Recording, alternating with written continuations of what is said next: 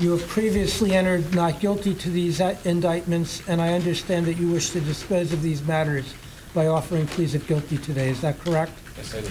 Nathaniel Kibby pleads guilty to the kidnapping and rape of a North Conway teenager in 2013.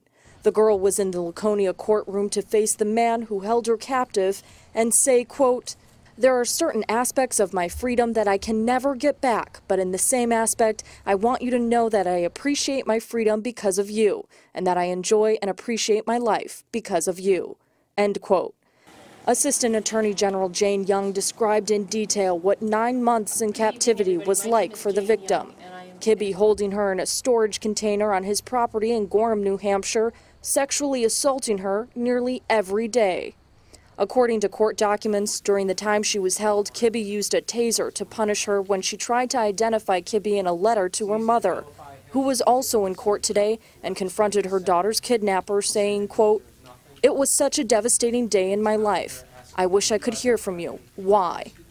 Kibby remained silent. He faced more than 180 charges, but most will be nullified under the terms of his plea agreement, bringing some closure to the victim and her family more than 2.5 years after their nightmare began. Let her be what she is, a survivor.